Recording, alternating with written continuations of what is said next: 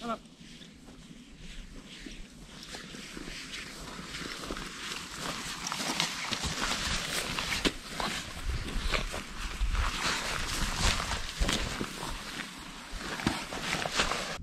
Hello and welcome back to another wild camping episode. It seems it's just after Remembrance Day, and being ex-military I thought that we'd come down to the crash site in Brecon Beacons of a World War II bomber that unfortunately crashed in 1944 here. Luckily for me and you guys, Ross is doing a PhD in history, so he'll be all over that. He can tell us everything about it. The plan is we'll have a look at this now, and then we're going to go further into the Brecon Beacons, try and find a nice camp to spot, set up fire, set up tent, and get stuck into a little night of wild camping. So yeah, hope you enjoy with us, and let's get stuck into it.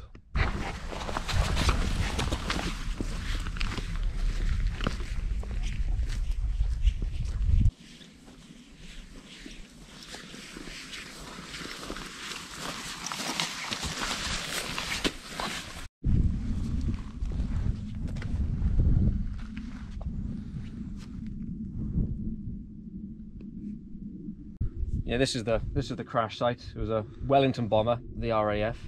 It was a twin-engine medium bomber. Even going into the Second World War, it's quite, you know, a fairly sort of outdated, antiquated aircraft. And after a few early raids against Nazi Germany early in the war, late 39, early 1940, it was realised it was somewhat obsolete and not really up to the task. It did partake in a number of bombing raids into the war, strategic bombing with RAF Bomber Command. But it just couldn't carry a heavy enough bomb load as the war went on, and it was ended up being replaced by the Halifax, the famous Lancaster as well. This particular aircraft was a Royal Canadian Air Force. Early in the war, you'd have Royal Canadian Air Force pilots, Royal New Zealand Air Force pilots, Australian and other pilots from across the Empire and the Commonwealth. But as those elements grew in size, they'd have your own dedicated squadrons of the Royal Canadian Air Force squadrons, Australian squadrons. This wasn't part of an active squadron when it went down. Obviously, it went down November 1944, so this is the 80th anniversary of it, of when it went down. So it was part of 22 operational training unit. So it was a training flight. It ended up developing problems in its starboard engine, so that's the right engine. Now, obviously, this aircraft is a twin-engine medium bomber. It only had two engines, and obviously, there's an engine for the 1930s. So it wasn't very powerful. Modern airliners today, even with just two engines, can fly perfectly well with just one engine and designed to fly with one engine. But for an aircraft of this age in the 30s, losing an engine was pretty serious. It ended up losing altitude quite rapidly. And to make matters worse, it ended up developing ice on the wings. It was November 1944 in Brecon Beacons. It's a very cold day today now, and it's getting very nippy and it's getting some frost on the ground. And as it developed ice on the wings, that reduces its ability to fly. Its aerodynamics went down, and it went down and eventually crashed with not having enough power and losing lift due to ice. And it came down here with a number of Canadian airmen going down with it and being killed, unfortunately. So yeah. And this is the memorial that was set up for the crash site to remember the airmen that went down. Six airmen, I believe all Canadian. 22 operational training unit was a Canadian unit, and this was set up for the 6 airmen that went down on the training flight.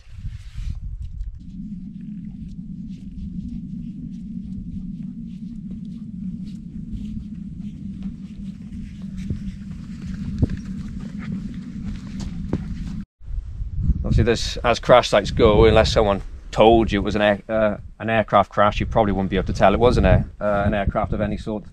There's not much of it left at all.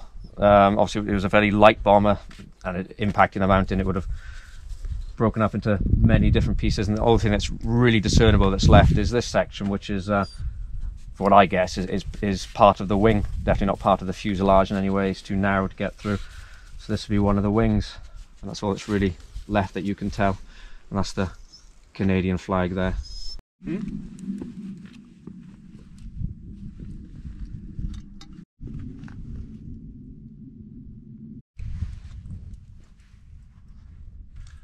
So there's a new character unlocked on the channel of Roam Outdoors, and this is Ella. She is nearly 10 years old.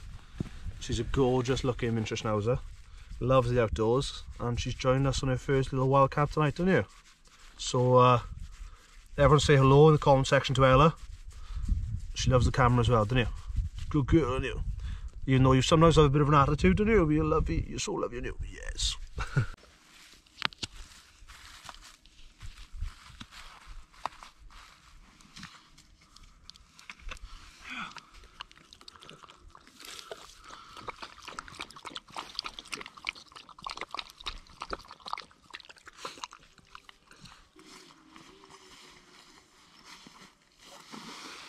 Oh yeah.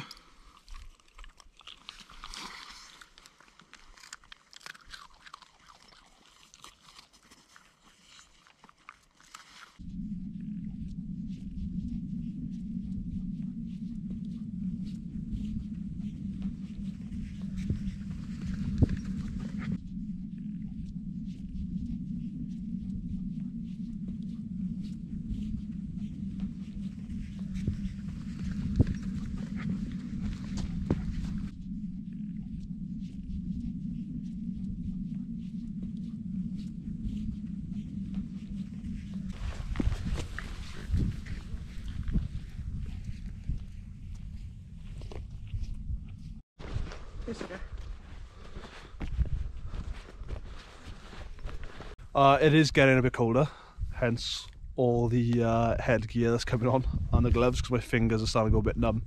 And like I said, it is November, so the days are getting shorter. I think it's only about 5 o'clock in the afternoon, and it is going to get quite dark now. So we're going to quickly skedaddle out of here, find somewhere a bit better to camp, because it is quite open at the minute. So somewhere a bit more enclosed, set the tent, set the fire, and get Master Chef on the go of you, get some food going again, is it?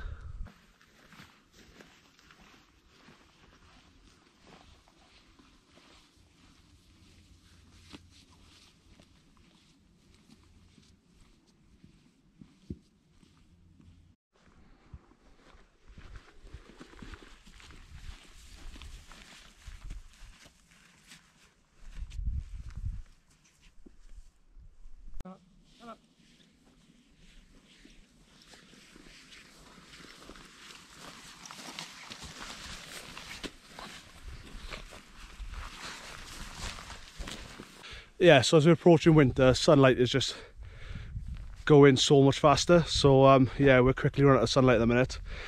So the plan is we're going to wild camp in this spot, but trust me, we've had a good one. Look at this little spot here.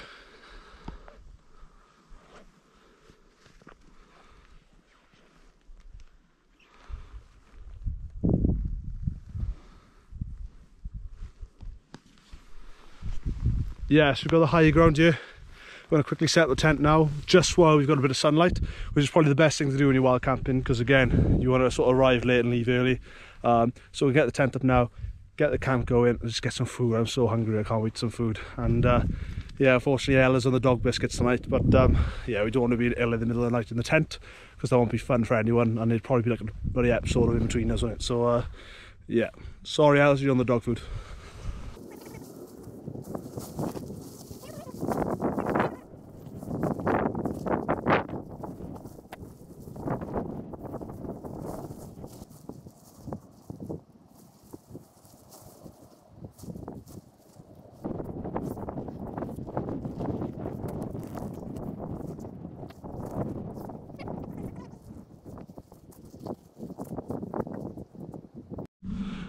That is the tent, ladies and gents. Somewhat at an angle because there's loads of stone in the ground, so we've had to peg it to the right slightly, because yeah, just couldn't get the peg in really into a certain place. I think because there's so much stone underneath the grass, so it does look a bit wonky, but it's suitable, awesome, and ready to go. So let's show Ella a new home, is it?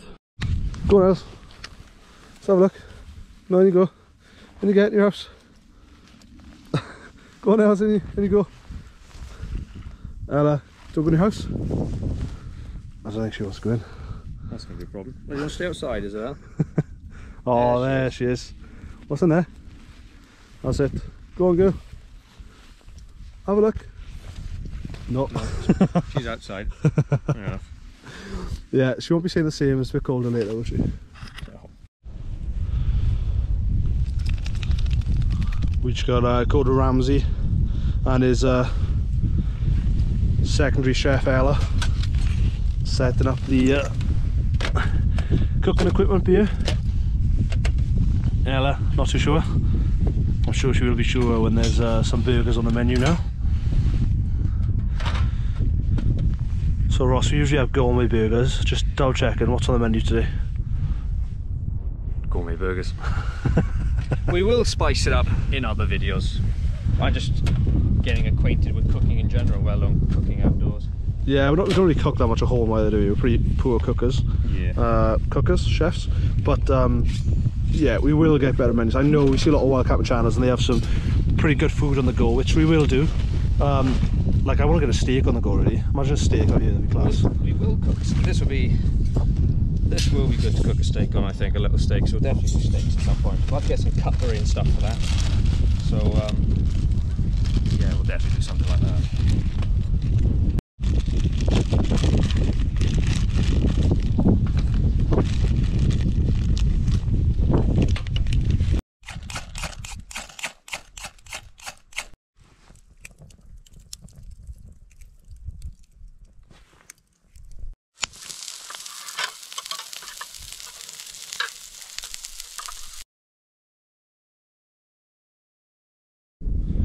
Yeah, so I hope you can see me now.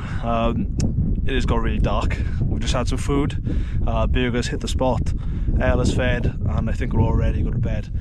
It is getting really cold now. The weather's dropped significantly. The wind is picking up as well. I don't know if you can hear on the mic, but yeah, I think it's time to get away from the fire, because it's still quite cold next to the fire now, and get it warmed up in that sleeping bag before we get too cold, and yeah, just chill out in there. So that's a bit of the difference, I think, between the wild camps in the summer and the winter. You just got to get into your shelter, into your tent a lot earlier, otherwise you will get cold, and it probably will be quite hard to warm up, and that's not what you want on the top of the mountain when you're miles away from sort of anyone else or any sort of shelter. So yeah, we'll do the smart thing here, get in the tent, get warmed up, and have a cut with the dog. So I'll see you guys in the morning.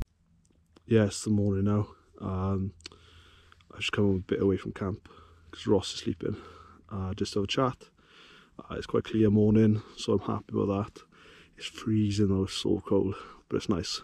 Even though it is quite crisp, it is nice. Okay, so yeah, before the sun gets up properly now, we're going to get out of here and get back home, get back in the car, get Ella back in the doggy bed, I think. So yeah, thank you for watching. If you've enjoyed, please like, subscribe, really appreciate it. And please, yeah, just follow us for the rest of the journey, because there's plenty more to come from. Okay, so thank you very much. I'll see you guys later.